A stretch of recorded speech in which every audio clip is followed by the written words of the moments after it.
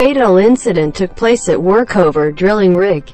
The rig was released from operation in the evening and waiting for the daylight to start. The rig moved from the existing location to the new location.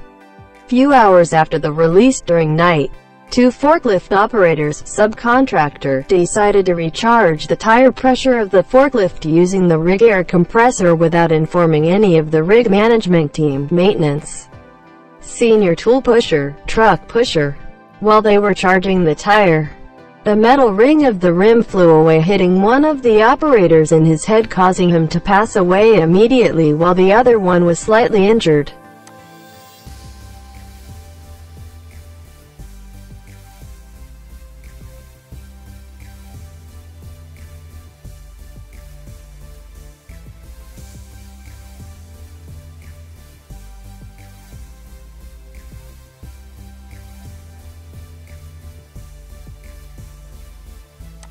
Inflated, deflated tire recommendations.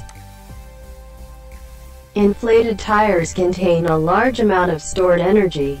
For example, the sidewall of a typical commercial vehicle tire has over 34 tons of force acting on it.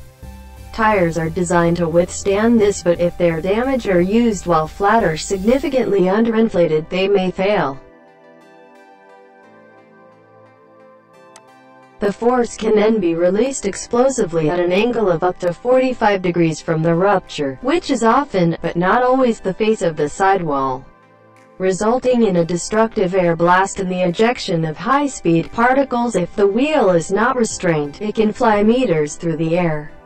Similarly, failure of multi-piece split rim wheels can result in an explosive ejection of component parts.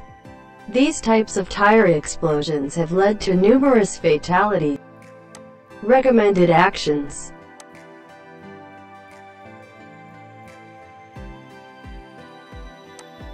Do not inflate any tire that has been significantly underinflated until it has been adequately checked.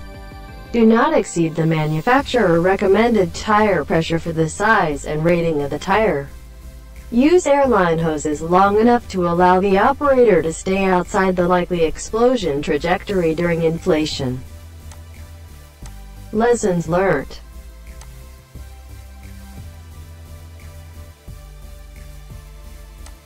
Line of fire shall be always respected. When reinflating, take particular care to stay outside the line of fire explosion trajectory. Reinforce communication to workforce not to act without proper authorization. Subcontractors shall be continually under proper supervision from the authorized personnel.